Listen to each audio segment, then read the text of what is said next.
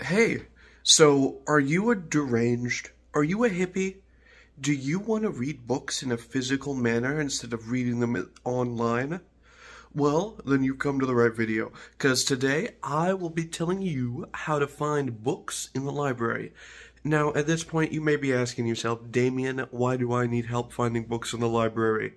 Well, I'll tell you, as someone who works in the library, I'll tell you that there are 5 floors to that library, and the layout makes absolutely no sense.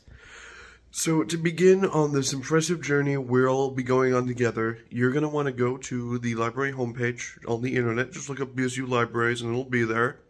Then you want to go to the box that says One Search. It's this box here. You see it? It's there. And then you'll type in the name of the book you're looking for. And today I'm using Moby Dick as an example. So once you type in Moby Dick, hit search, and then from there you will... Okay, so after searching, you're going to see a page like this, and the first result there, it says Moby Dick, but if you look a little lower, it says online. And remember, we're hippies. We want to touch it with our hands. We can't do that. So you'll want to scroll down a bit, like that. And then that first result, Hindu Avatar, I don't think that one's right. There's one there, that's archives only, and fun fact, you can't check out books from the archives, you can only look at them, so you don't want that. And then that option, the lowest one, that's right, and that's available.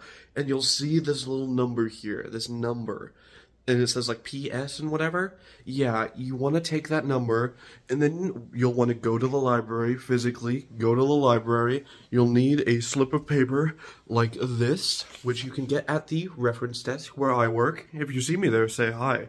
And you'll get a piece of paper like this, and then you can correlate what the little number below the book is. That was PS, and then you can correlate it with on this paper. It tells you what floor it's on. PS is on 4 East, so I'll go ahead and show you first-hand footage of me getting this book from the library. Okay, so here I am in the library, and I'm going to answer the obvious question first. Yes, I did run just into the elevator there, but that's not important. I want to point out my biggest mistake. You see that sign there that says East and West? I go west, should have gone east. It takes me so much longer than I thought it would. Okay, after that kerfuffle, you will see me wandering around the wrong side of the library. I'll get there eventually, don't worry. It's just a hero's journey. I went through a whole process of learning, discovered myself. Anyway, you may be asking yourself, once you're on the right floor, how do you know what aisle the book is in? Well, the first 2 numbers, the PS, that'll tell you if you're in the right aisle or not. You see... and once you're actually in the aisle, it's all numerical. So after it was PS 285 or something, and you just start on one end of the aisle, and then you go down until you get to 285.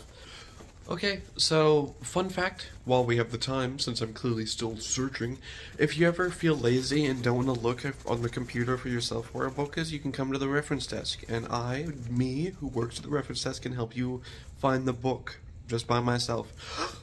And there it is. There it is. There was Moby Dick. Did you see Moby Dick on that shelf? Because I, Damien Clemens, found Moby Dick on that shelf. Now, once you have your book in your hands, you just go back down to the bottom floor and go to the big main circulation desk and just give them your book. You'll have to have your ID card, and then you can just check out the book. They'll tell you when to bring it back, and now you have a book. Congratulations, you are now a hipster who reads from paper.